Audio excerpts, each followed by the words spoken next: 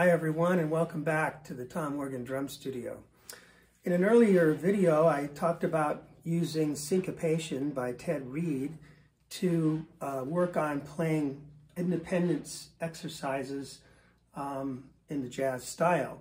And we talked about using page 38 and playing the exercise with your left hand while you played time with all the other limbs, and then going back and using the bass drum to do the same thing. Today we're going to talk about using these same exercises in a little bit different way by saying that we're going to play all the eighth notes with the snare drum and all the quarter notes, tied eighth notes, and dotted quarters with the bass drum. So if I just did that with the hi-hat on 2 and 4, it would sound like this. And I'm playing on page 38, just the first 4 lines. Okay? 1, 2, ready, go.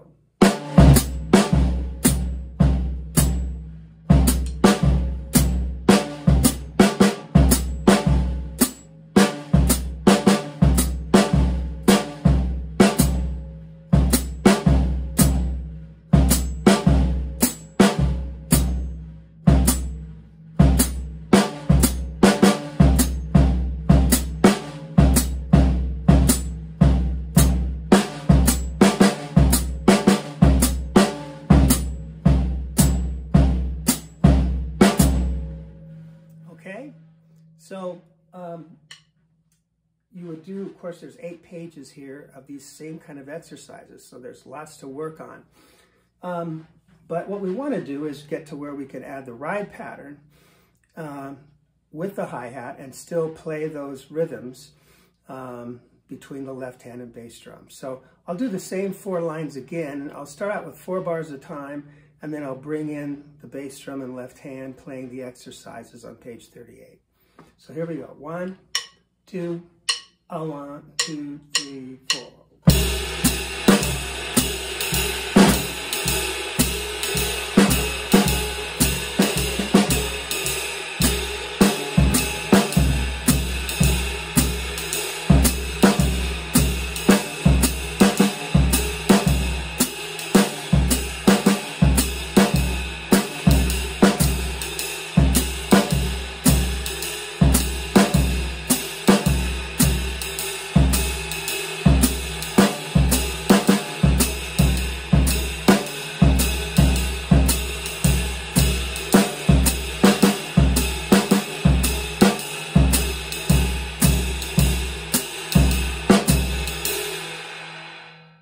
Okay, so that will give you the ability to, as you play through all 8 pages of this, eventually you will start to be able to just come up with rhythms of your own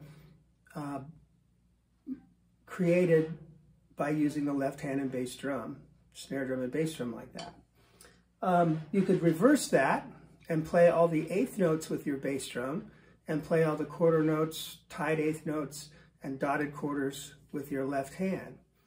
So now I'll play 4 bars at a time again and reverse what I did a minute ago. Okay, here we go. 1, 2, ready, go.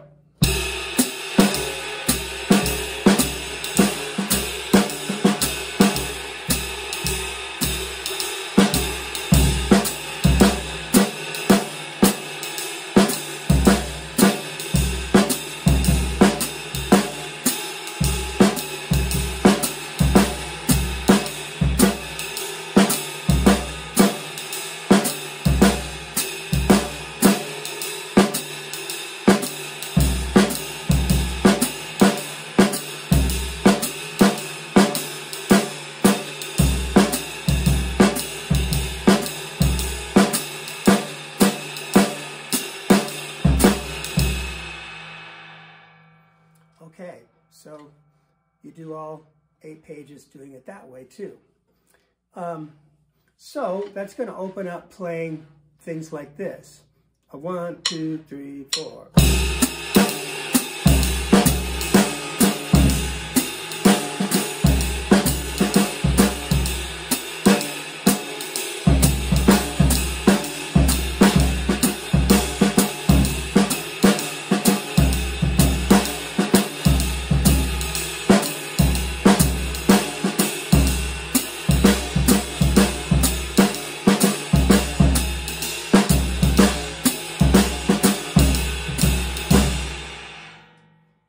okay? The ability to just simply improvise between the bass drum and snare drum while you're playing time.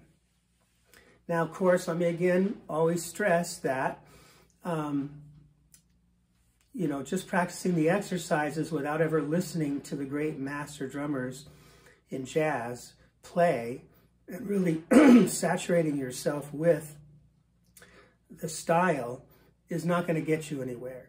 You've got to combine deep listening with these exercises. In fact, these exercises don't really make much sense unless you hear the music and understand the context where this kind of playing would happen. So I just want to, again, you know, stress that because it's so critical. Listening should be as much a part of your practice as playing exercises. Okay? Now you could do it another way too. I mean, you could do it many different ways, but you could play it between your bass drum and left foot, your hi-hat, bass drum and hi-hat. So you could have the bass drum play the eighth notes and the hi-hat play the quarter notes, tied eighth notes and dotted quarters. So that would sound like this. 1, 2, 3, 4.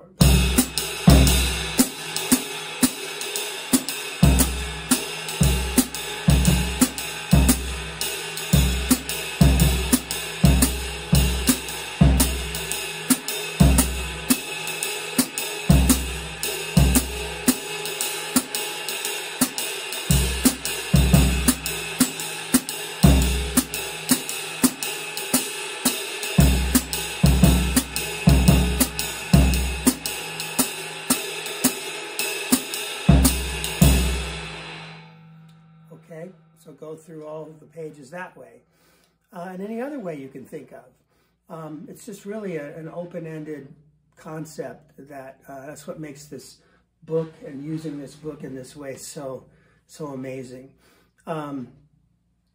So I want to also give credit to the person who I understand really would champion the use of this book, and that was Alan Dawson, the great drummer who taught at Berklee for so many years. Wonderful teacher, wonderful player.